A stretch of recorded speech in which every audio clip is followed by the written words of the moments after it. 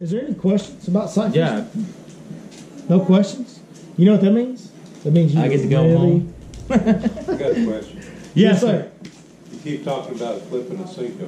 What is a Cinco? Cinco is a stick bait, soft plastic stick It's a bait. 5-inch stick of plastic is what it is. Yeah, it's a very good search bait. I keep them on my rods. Right now, I'll tell you, if you fish with me this time of year, I'm throwing a Cinco, a swim bait, or we're bed fishing. That's it. That's it. And if you can't catch them on that, load the boat up and go home. Now, I know there's guys catch them on Carolina rigs, but this time of year, I'm after big fish. This is a one time of year that I could go out and say, man, we're going to go look for a true giant. If in the summertime we're out fishing a road bed or something, you don't know what's going to bite that bait. But if I got a guy, and a lot of my customers want to come sight fishing, we'll go out hog hunting, and I'll have them throwing like a Cinco or a swim bait type bait. And a lot of times with that, you could catch those fish off beds that are a little deeper on a bait like that. Basically, a fluke style bait, a Zoom fluke or something like that. A Cinco is just a little bit heavier. It'll stay on the bottom a little bit longer, and fish absolutely eat it. So a lot of times what I'll do is while I'm looking for a bed fish, I'll have my customers throwing out the other side of the boat. And here's another key that I think is a reason why we catch some big fish is on this lake, if you watch people fish, they're all setting out in about 10 foot of water thrown up to the bank. What I do, and it's worked for me, it's something different, is I get up on the bank and I have my customers throwing out to where most people's boat is sitting. I do the exact same thing. Because I'm looking for fish, number one, but those fish that are up in that 2-3 foot of water, they've seen a lot of baits. They're up there for one reason. They're up there to spawn. Unless they're garden fry, they're sitting on a bed, and we'll catch them that way anyway. What I'm trying to do is have my customers catch those females that are out there in that 8 to 10 foot of water, because that's where a female is going to sit before she goes up to bed. A female, when she gets ready to go to the bank, she's ready to go to a bed. Right now, and a very, very, very good key today is we went into Little Caney today, and we went down one bank, and I bet it had 10 or 15 males that were 2 to 4 pounds on it. There was not one female on it. Well, those fish aren't bedding there because there's no girls around. Those big females are sitting out where you can't see them. Yeah. So if you guys do that, get your boat right up against the bank and throw where most people aren't throwing. That'll help you catch a little bit bigger fish. That's something I do, and I know it's hard to do because you think, man, I'm up here in this 1 to 2 foot of water, but you're actually fishing where the fish are instead of having your boat where the fish are, throwing up to where the fish aren't. And a lot of times, and I don't know if you do this, but this is something I do. Sometimes if the other customer wants to watch, but we usually have 2 clients per day, most days. And so we'll get up there and get on a bed fish, and you've got a customer flipping to a bed, and you're kind of talking him through it. Well, the perfect thing for that guy to do on the back deck is to turn around and throw that Cinco in the middle of no man's land out there to every stump he can see, or even just fan cast it around randomly. And I even like to upsize and go to like a 6-inch stick bait, get a little bit bigger profile, something a little different than everybody else's Cinco, which is a big deal, doing something slightly different out here. But I can't tell you how many times, even though we're looking at big fish and we're looking for the biggest fish to catch, the biggest fish of the day comes in the middle of nowhere, off the back of the boat. Always, guaranteed. From a big one that's just not on a bed yet, or just came off one. Mm-hmm. Yeah, I'm a big believer in that. I see everybody going in there throwing in. And again, people don't know. We're out here every day, so I know pretty much what the water's doing where I'm fishing. A lot of people don't. So I know that, where people are throwing, it's 1 foot deep up there. And I'm just like, man, that's such a waste to cast. But they don't know that. And those fish that are on beds and committed to them, man, sometimes they're kind of hard to catch if you're not looking at them. Mm-hmm. You know what I mean? Mm-hmm. Yeah. 100%. So if you try that, cast out a little bit deeper. What color was the water the way it is? Dark? Green pumpkin. I used to throw white a lot. When Zach first met me and we first went bed fishing together, I threw white a lot. And I was wanting that's kind of the deal. So you can see the bait, you can see when the fish eats it.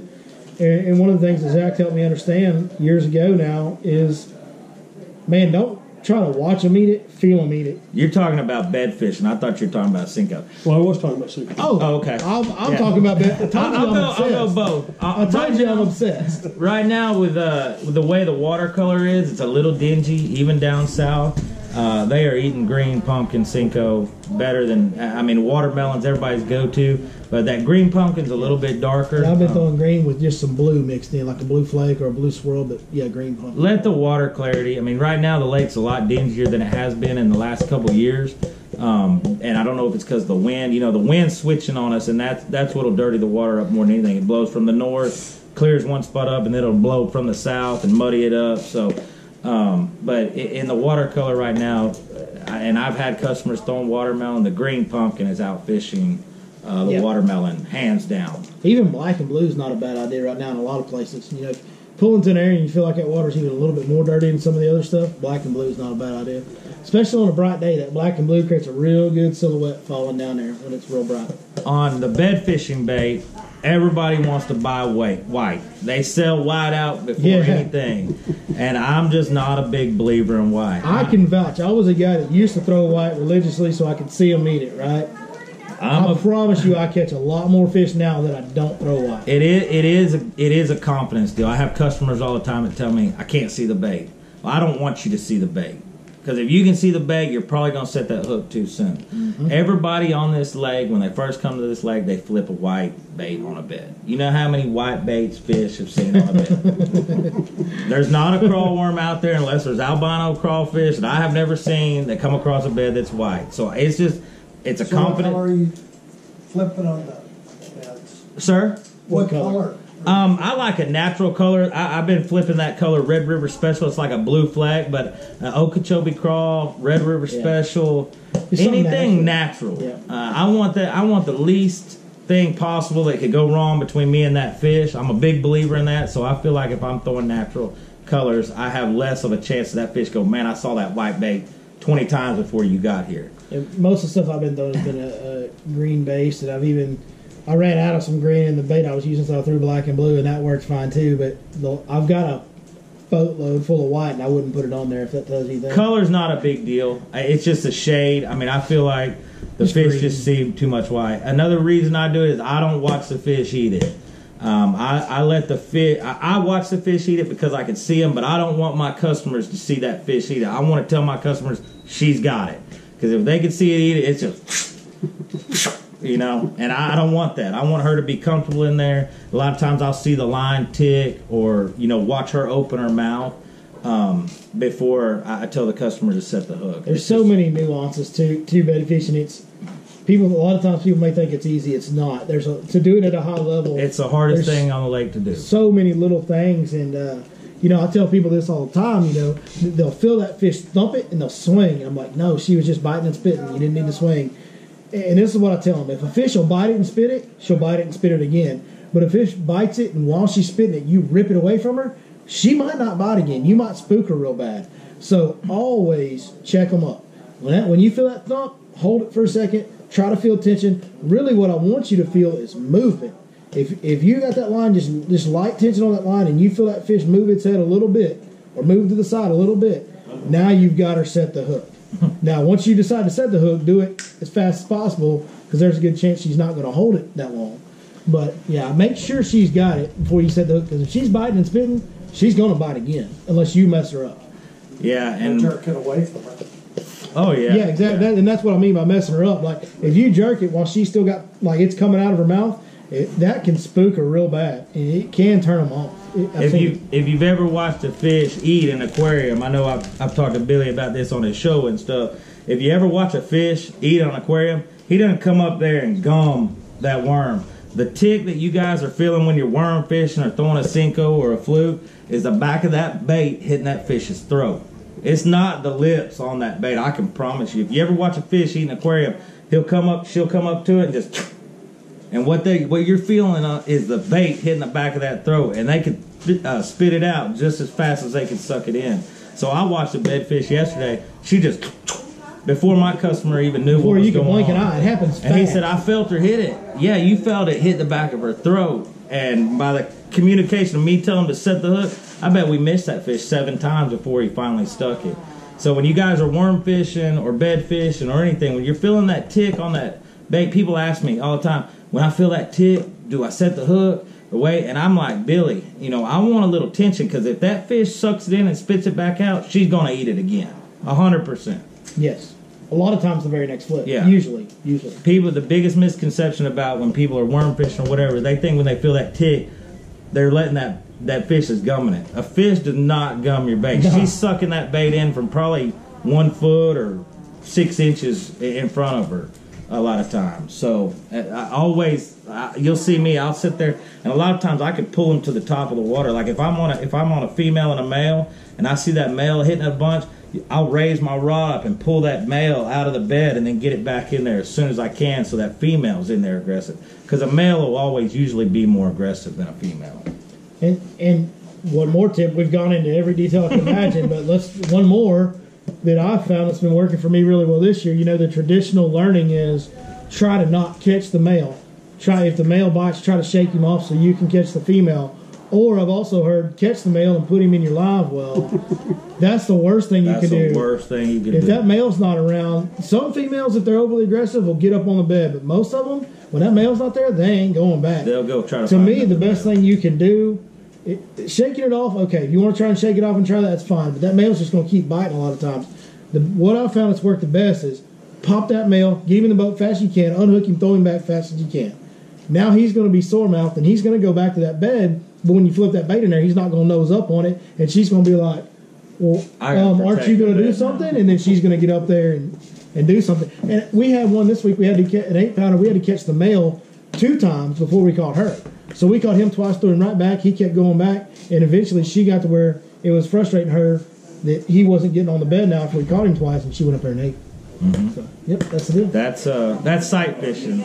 I mean, if you ever get addicted to it, my customer today, he was an army sergeant in the army for 22 years, and we were fishing. We caught a couple bed fish, and he said, "Man," he said, "they gotta have an Alcoholic Anonymous for Lake Fork." He said, "I'm addicted to this lake." I'm telling you. And it's something if you guys get good at.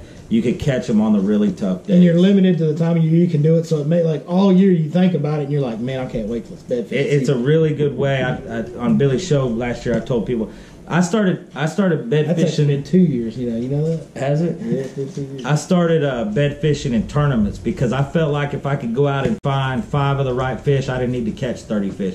Everybody will tell you tournament game is how many fish you can boat. Yeah. Not this time of year. If I could go out and find 5 big fish, that's the only 5 bites I need.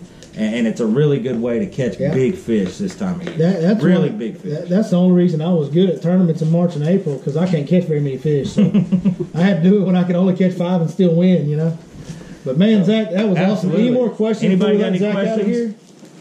No, yes, sir. So you wouldn't recommend using lighter colored baits? No, I'm not saying that, man. Absolutely, you can. Just if you get a fish, the first week they move up, anything will catch them. A lot of guys throw white bits so their customers can see it. I'm a big believer in whatever you have confidence in, man. I'm just not a white guy because I don't want my customers to see the fish eat the bait a lot of times. But if you're having trouble on a real dingy day, seeing a fish, white, you could catch a fish on anything. I tell a story all the time. We were in a farm pond in East Texas one time, and a buddy bet me I couldn't catch a fish on a Chester Cheeto, and I hooked a Cheeto, no kidding, on a Texas rig hook and caught that fish. So bait color is not a big deal. It's just whatever you want confidence in, man. You know, yeah. Anything like that. I'm not saying don't use it. So a lot of guys use it, man. Absolutely. It's just whatever you have confidence in. Well, man, that's all. Any more questions for Zach, guys? Well, Zach, I can't thank you enough for coming by to do these with us. And absolutely. I wanted to get you up here and brag on you a little bit. No, don't do that. I got lucky, man. Back-to-back double-digit days, man. You can say it's luck, but that's something nobody's done in a long time that I've heard of. Absolutely. And that's absolutely incredible, man. Congratulations to you and your clients for that. Everybody, let's give Zach a big round of applause. Thank you, Zach. Absolutely. I tell everybody when I come and do these things, man, I'm not a real keep secret kind of guy. So I feel like there's no secrets on Lake Fork anymore. I would rather see you guys catch double digits than me or some of the guides. Yeah. So if you guys ever have any questions, you're coming to the lake and you want to say, hey, man, where are they biting at? I'll tell you north, south. I probably won't tell you what cut they're in. but I'll say, hey, they're bedding really good on the north end. I'm a big believer that if we keep you guys happy at Lake Fork, you guys are what pay our bills. So I'm not a real tight-lipped guy. If you guys have, huh? Which end, north or south? Right now, I'd be in the middle right now. That's not what you said. What? You said north or south. Well, south then, because The south fish are fresher. what we call what we call north and south is both arms run like this. They're north or south. If the wind always blows from the south, it's blowing straight from the dam. Little Caney, does that help you out? Just because we fished north yesterday and a lot of the fish were already spawned out, they've already gone through their first wave. And I don't know if you're here, but those fish transition down the lake. The warmest water is always in the north arms of the lake, and then it'll warm up down south. So I went up north yesterday and we caught a bunch of post-spawn fish. And when you're sight fishing, that's not always the best thing to do. We went down south today, Little Caney area, and we caught some fish that still had eggs in them. And again, sight fishing, man, they go in waves. You'll hear people talk, when's the second wave coming? What happens is the first warm days of the spring, I've caught bedfish on this lake as early as Valentine's Day in February because we had a real warm winter. But this year was this year was a little colder, so the first wave didn't move up pretty much till last week. Well, we had so many fish ready to go, they all went at once. Last Thursday and Friday, like I said, I was in Glade Creek and there was a fish on every single bed.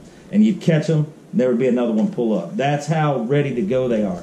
This week we went up there and there weren't many fish on the beds, so I started looking south and a lot of those fish had started. But if I was going out tomorrow, I would go to Little Caney, and you'll just find a little bit bigger females. Now, next week when we get that new moon or whatever, that second wave will hit. I keep going back to Glade every day to look and see when they're going to come up, but they're just not up yet. But they're coming. There's another wave. They're always there's always multiple waves. There's about 3 waves usually on Lake Fork, sometimes 4 in every area. Yeah. So you can pattern this lake every year. They do it the same. Start north, fish them down south through the first wave. Then when the second wave, go back north, fish them down south. Yeah. But man, if you guys have any questions, if you ever need anything around here, if I'm not with a customer, I'll answer your call and I help you out any way I can. Okay. I appreciate you guys coming to the lake, coming to these things. All right. Lake Fork Guide, ZachHughes.com. If you're looking for him, look him up on the internet. Zach, Yes, sir. thank you so much. Absolutely. Thank you guys. Good luck to y'all. Now, is Ronnie Kelly still in the building? We may have lost him because me and Zach started talking about sight fishing and it was like, it just kept going and it kept going. Look, he's here. And I don't even like sight fishing. It's easy. Yeah, that was good. That was good. There's a lot to it. I think there's a lot of little stuff. Like it looks easy on the surface, but then you get out there and you start doing it, and when you get these fish on this lake that have seen it all, there's a lot of little. I'm not much of a sight fisherman. I kind of look at it a little bit different. I feel like sight fishing is in times you can waste a lot of time, especially this guy right here because he gets addicted to them. He becomes a grudge. So what I want to talk to you about briefly. So one more thing about sight fishing before we take off on whatever we're going to island. Yeah. About it. Glasses are. I've fished all different kinds of glasses. I've been fishing these for years. I am working with Amphibia now, but I wasn't for the last 2 springs that I fished these glasses.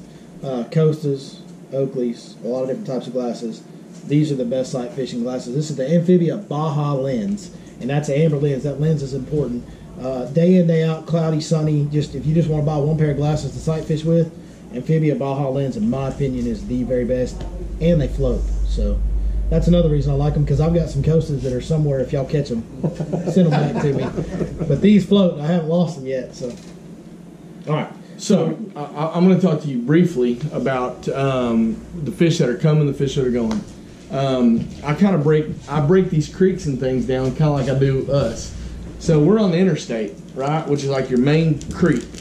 And then when we're fixing to go to the gas station, we hit the little service road, right, which is like a little feeder creek. Let's take White Oak. Does everybody know where White Oak is?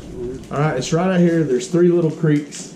You got, I don't even know how they name them, but you got 3 little creeks that are White Oak, okay? So they're going to start on this big main lake point. Is everybody kind of familiar with what I'm talking about? If you're not, you got a major creek. You got a major creek that goes over there and it splits into 3 little fingers, okay? And on the left side, you've got a major main lake point. It's got a big clay bluff to it, okay? That's a great pre-spawn spot. Those fish are going to pull up off the main lake, and they're going to pull up on that point, and they're going to feed, okay? Then they're going to move back out into the creek going into White Oak, and they're going to move up again. And then they're going to move up on those 2 little points that are going to be right here and right here, okay? In fact, the one on the left I call 8-pound point, because when you pull up there this time of year and they're there, you're probably going to catch 8-pounder. So this time of year, and even earlier than this, early into February, mid-February, this year is a little bit later. We're about a month behind, month and a half behind. Generally, by about the mid-February, I'm actually throwing my frog, throwing my buzzbait, catching those fish. This year, I didn't start catching frogfish until about 2-3 weeks ago. So I'm going to pull up on those points. The main baits that I'm going to use are a Carolina rig. All right, I'm going to throw a Carolina rig fluke, a Cinco, a big lizard, something similar to that. I'm going to throw a swim bait. Now, when I throw a swim bait, it's going to be several different ways. I'm not throwing Alabama rig. Those fish are going to be on these points, and they're going to be what we call staging. And they're going to sit off the front of these points, and they're going to feed. And when they're off those points, they're eating. The females aren't going to do a whole lot of eating. The males aren't either. So when they get onto the beds for these guys to pluck them off, they're not eating. And so when you catch those fish, and why white does work, which I don't use white either. I hate using white. I use green pumpkin, Okeechobee cross, something like that. But why white does work is because they're not eating. Those fish have no interest in eating. And my rule of thumb is no matter how good you can visually see, bass look up. So if you can see them at any point, there's a good chance they can see you. So white, pink, black, blue, green pumpkin, it doesn't matter. I like the more natural because the same thing Zach said is there's not a whole lot of white things going out here. But people that do use, we can't sit up here and discredit white or pink because there's so many pros that use it. But for me personally, I like green pumpkin, black and blue, Okeechobee cross, something like that because it's more natural. But anyways, back to this deal. So they're going to feed, and they're going to sit in those staging areas. Yeah, so they're gonna sit on those staging areas and they're gonna really feed. And that's when these females start to get really fat. Their metabolism's really low. They're not moving a lot. The water's still cold. They're looking for opportunities to eat big bait. Those points taper and they have the opportunity to kind of move up and move down, move up and move down. High skies, warm days that warm the water surface up, they'll move up. A jerk bait comes into play a lot. An Alabama rig, a big swim bait. A Carolina rig's a really good bait, and there's some of the guides on this lake that'll get on that pre-spawn Carolina rig bite. And if that deal goes down, unless I have the ability to run around and find like 5, 7 to 9 pound fish, that guy's going to beat me because he's probably going to catch 5, 7 to who knows pound fish on that pre-spawn bite. Now, the beauty of a pre-spawn bite this time of the year, late March, is once they get done moving into those creeks and spawning, they come back out to those points to go back what out. Zach was talking about earlier, how that first wave on the north end is kind of wrapping up. Those fish are now starting to get back out on like the points and stuff like Ronnie's talking about. And go ahead, because I know where you're going. Yeah, now you got them intersecting. Now you got fish coming, which are big fat fish, and you got fish going, which are scissor bellies. And so you've got both those fish. Now, they're both doing the same thing. They're both feeding. And the reason that that's such a big deal, and this is so important this time of year, is you've got one thing happening now. You've got shad that are spawning, your bigger shad, your gizzard shad. They're starting to move up on those points and trying to spawn. Something else is about to happen. That water starts hitting that right at 67 to 72 degrees, 70 degrees right in there. The threadfin shad, which are your flicker shad or whatever, they're going to start to move up in those points. Now, they're going to spawn in different areas as well. They'll spawn in grass. They'll spawn on boat docks. They'll spawn on trees. But they're going to really congregate on those windblown points as well. Those hard... Even around grass and stuff, it seems like they seem to relate to wind-blown points. They do. If there's grass, they'll find like the windiest point in the grass. And it has, for sure. In lily pads, my nephew's here. We've been fishing together our whole lives, and I'll tell you this is something pretty neat, and I don't know if you've ever thought about this. When we were kids, we'd go to Purtis Creek. My brother used to take us to Purtis Creek a lot. Has anybody ever fished Purtis Creek? Nobody's ever fished Purtis Creek? Nobody? Purtis Creek. Man, it's awesome. You know, if you said that's good, y'all just stayed home. It used to be really, really good, and it's catch and release only. So when we were kids, we would launch the boat. My brother, his dad, would take us to the very back of the lake. It would just be a lily pad field. And I can remember as a kid, we would throw sluggos, and the shad would just be up on top of the lily pads. You remember that? And so when I was probably, I was young, but I was at Lake Tyler, and I pulled to the back of these pads one day, and the shad were just everywhere. It sounded like Rice Krispies. They were just everywhere. And the bass were just, and I mean, the shad were on top of the pads. I mean, you'd see 100 shad flickering. And so those shad were spawning in those lily pads. And the bass were in there just losing it. I mean, as you can imagine, you got a free, easy meal. And so that's about to happen. So when you get on that, and usually by this time, that's going on. Usually by this time, we've got 70-degree water. And so Facebook's pretty cool because it brings up memories. And I'm watching, I'm like, dude, I remember that.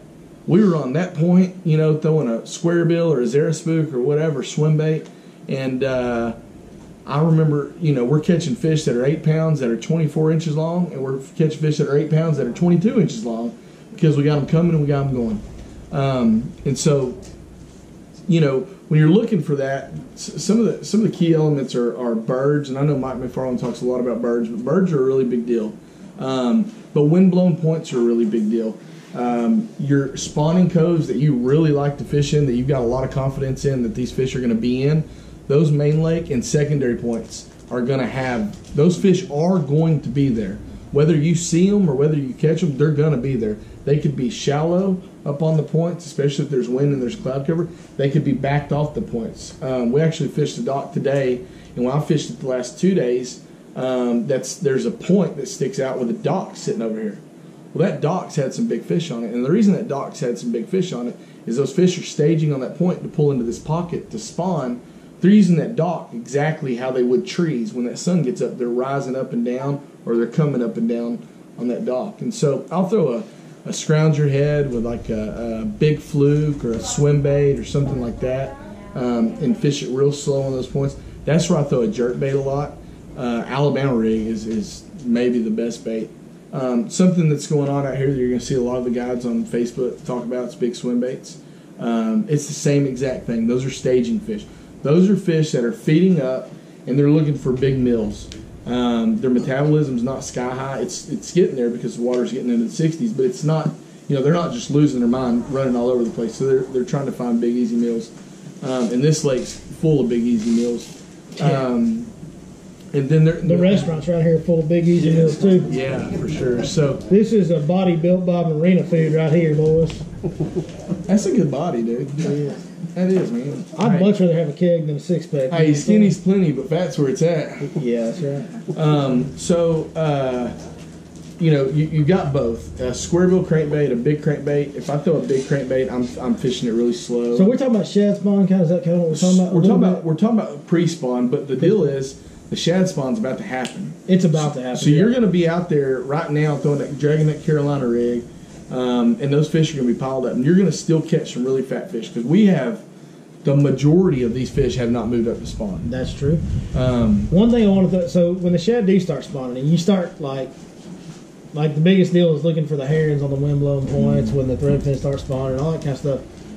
But the square bill, let's talk about that for a second because that's a big deal, and I don't know half of what you know about it. You've been throwing that square bill on shad spawn deal a lot longer than I have, but in my head, the way I kind of process it is you go over there and you got that shad spawn point, you go over and you're catching fish, and you can throw a topwater bait, or you can throw a high riding, weedless, weightless swim bait that stays up high, and you're just catching those fish and you're catching them real good. But that square bill gets down under that initial group, and boy, you just seem to catch a bigger fish. Yeah, for sure. And the shad spawn, the reason I wasn't going to get into the shad spawn is because this year the shad spawn is going to be really unique because we have so much grass. Yeah. And it's going to be a lot different than years past. 2011, 12, 13, when the lake was 6, 7, 8 foot low, the shad really didn't have a place to spawn. They spawned on boat docks and they spawned on points and bridge corners. This year it's going to be different. Like 2015, when Chris Lane got second place to Brent Ayler, there was a whole lot of shad spawn going on early on. He was catching frogfish. Horny toes a good bait. A buzz bait's a good bait. A skinny dipper is a really good bait. And I say skinny dipper versus What's the one that Heath makes that we throw? The poacher, No. convict, No, the smash tail. yeah, smash tail. I say skinny dipper versus smash tail because smash tail is a little different bait. The skinny dipper is a fast moving bait and it gets more of a reaction strike during the shad spawn. But that's going to be a little later on. That water temperature still got almost 10 degrees. Yeah, to that's go. still the ways to go. Yeah. There are fish on the south end that have not moved up. Those points on Little Caney, some of the points that you and I fished in the creek we fished, that are secondary points, main lake points. Those fish that you're seeing some of the guys catch that are look like they're about to explode, those are pre-spawn fish that have not even moved into the creek channels to move up. So they're going to get up the points, they're going to pull up the creeks, they're going to drive up the surface road, then they're going to go up to spawn, then they're going to come back down and do the same thing again. So that those points, whether it be main lake or whether it be every little point going back into the creek. And my nephew pulled into a pocket today and caught a big one on a bait. And right where he caught it, there's a little point, and that little point's a pre-spawn point. Even though the pocket may not be any bigger than this little room we're in, if there's a point over there, and those fish, and you're at Lake Fork right now, and those fish are not spawning in there, they're on that point. That's right. They're either on that point or they're in that ditch. But more than likely, there's going to be some fish on it. If they're in that ditch, you take a swim bait or a chatterbait or something like that and throw it down that jet to about 25, 30 casts, and you don't catch one, they're on that point. 100% of the fish are going to be on points before they go into the pockets to spawn. So when we're talking about pre-spawn swim baits on these points, or pre-spawn fishing on these points, for the guys that want to go out and try to catch a big one on a swim bait, let's talk a little bit about the poacher, because we've hyped it up coming into this. The poacher and the convict. Yep. Both of them. Yeah, they're both good. And so on the poacher, it's a little bit smaller, so it's a little bit easier to handle if you're not a big swim bait guy. If you're a big swim bait guy, go grab that convict, Right. go do work like you know it can do. But if you're not a big swim bait guy and you want to get into it, the poacher is like ideal because it's a little bit shorter, Yeah, a it's little smaller really good. bait. Talk to us about how you're rigging it for the pre-spawn bite. So on the pre-spawn bite, those fish, I'm wanting those fish to come up. So I'm actually throwing on an ADOT owner flashy beast hook. And so that flash is to get those fish to kind of come up. 25-pound Seagar, 710 or 8 foot. I'm throwing a Kistler extra heavy rod with a 6.3 to 1 reel. And that's just so I have the ability to slow down. The difference between me throwing that poacher on a flashy swimmer and an unweighted hook is depth. I'm throwing it on an unweighted hook. that was my next question: is when do Yeah. you go to the weightless hook? I go to the weightless hook with tape weights when I'm looking for fish that are trying to spawn, or that are so shallow. If that wind's blowing up there and I throw that swim bait up there and I'm dragging and I'm getting slime and I can't keep that blade clean or that hook clean, then I'll switch to a weightless hook. But I'm throwing that when I'm throwing that weightless hook, I'm doing the same thing these guys were talking about, where they're on the bank and they're going down the bank throwing out. I'm staying right here, and if this is my bank line, I'm paralleling the bank with that weightless swim bait, and I'm catching. I bed fish. In fact, this gentleman here fished with me today. We bed fished all day, but we only sight fished once, and we caught several fish off beds, and we caught some nice fish off beds. But we're not actually getting up there looking at them. You know, swim baits, frogs, prop baits, poppers, Cincos, flukes. He caught a nice fish on a fluke this morning. We couldn't get him to eat a frog in my starting spot. He threw a fluke out there, set cast, caught a nice one. But on the pre-spawn deal, I'm really wanting those fish to come up. If it's cloudy or something like that, I might throw it on a weighted hook and just really, really slow roll it and kind of keep it just lower in the water column, you know. But if I've got a sunny day, if I've got a sunny, no wind day, which tends to be the toughest day, the two baits that I'm going to throw are Carolina rig, and I don't have a big preference on bait. I don't think it matters a whole lot. Fish aren't that smart. They can't. I mean, most of us don't know the difference between a lizard and a baby brush hog. They labeled the package on the baby brush hogs. They labeled them wrong. Yeah, it should be Carolina rig bait. That's right. That's But- what it's supposed to say. Zoom Carolina rig bait, but they And messed I up. throw a Carolina rig or a jerk bait or an Alabama rig. I love I think an Alabama rig bait's so good it should be illegal, but It is. In some instances. man, it's so good. If I've got some wind or something like that, then I might throw a swim bait with like a wobble head, scrounger head or an underspin. I don't throw underspin a lot out here. I used to, but that's more of a cold water deal. But the big thing is right now, every one of these points, those pockets that are not full of bedding fish, those fish are on those points. These Mustangs, all these points out here, Cheney, all these points have fish on them. All of them have fish on them. going into Northwest Bay, all that stuff, all those points are loaded up with fish. You can pull up there with Carolina rig, and probably if you're looking for numbers right now, you take a baby brush hog on a 1 ounce Carolina rig with a 3 or 4 or 5 foot leader and pull up to any of these little points that have got root systems. I call them sticker stumps because everybody gets stuck on them, but they got the root systems are real hard. You're gonna catch fish. You're gonna catch bucks, and you're gonna eventually run into a few. Wind is a factor for that. You want to fish the windy ones, right? You do, but you don't have to. I'm talking, the days that are tough when it's bluebird and it's slick calm, and you can't buy a bite. You can still move out to those points, and you can throw a Carolina rig and catch plenty of fish. You may not pull out there and catch a 40-pound bag, but you're gonna catch a lot of fish. So I wouldn't know because I'm addicted to bed fishing. He's addicted to bed fishing, and I bed fish. I mean, this gentleman fished with me today. We bed fished all day. We just do it a little bit different. Yep. And we'll talk about that later on. All right. Later on. We've been catching some big ones on something, so we'll talk about it later. Yeah, it's been a lot of big ones getting caught out here. That's for sure. It's unbelievable. Unbelievable. There's no doubt. Unbelievable. Falcon can't compare, man. It's just Falcon's awesome, but this place is unreal. we call it the Goat Lake, and I had an older gentleman talk to me at lunch at Oak Ridge this week, and he asked me, what does Goat Lake stand for? And I had to explain to him, we call it the Goat Lake because it stands for greatest of all time, GOAT, Goat Lake.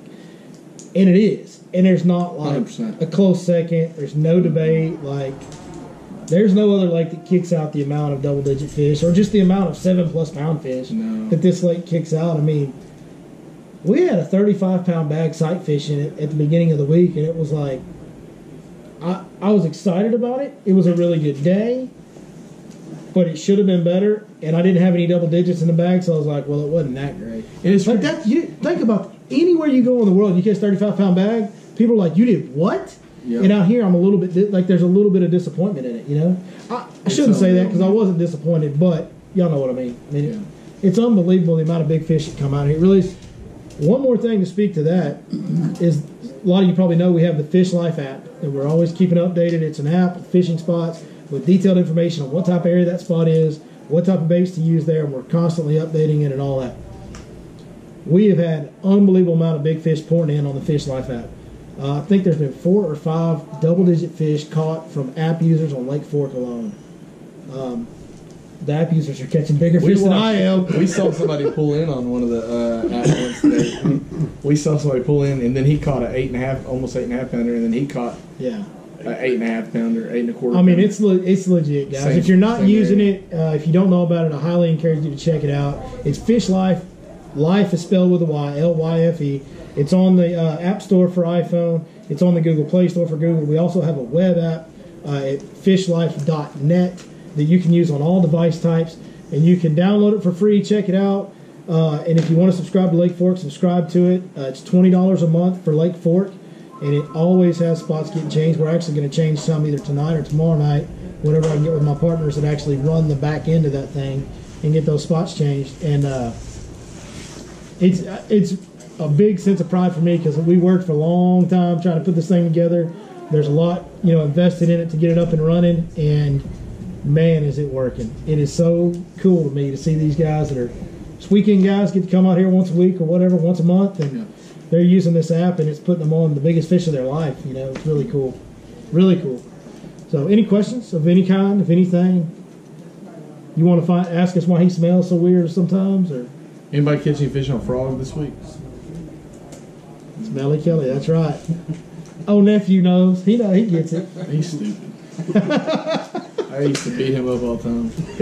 But I don't be beating him up no more, though. No, you don't. No, you don't. Well, guys, I know it's been a long one tonight. We went long with Zach, and Ronnie kind of kept it brief, and we appreciate him for that. But, man, if y'all ever need anything, just let us know. We're here to help. We truly are passionate about helping everybody catch more and bigger fish, and that's what we're here to do, and that's why we take the time out of our schedules to do all this stuff. And we really appreciate all you guys for coming and staying with us tonight. Almost everybody stayed to the end. So thank y'all. Thank Lake Fork Marina for hosting for us. They do an amazing job giving us the facility they do. So thank them, and guess we'll see y'all next time right here on Your Lake Fork Guide. Y'all can clap if you want to. Y'all just get up and leave. How you want?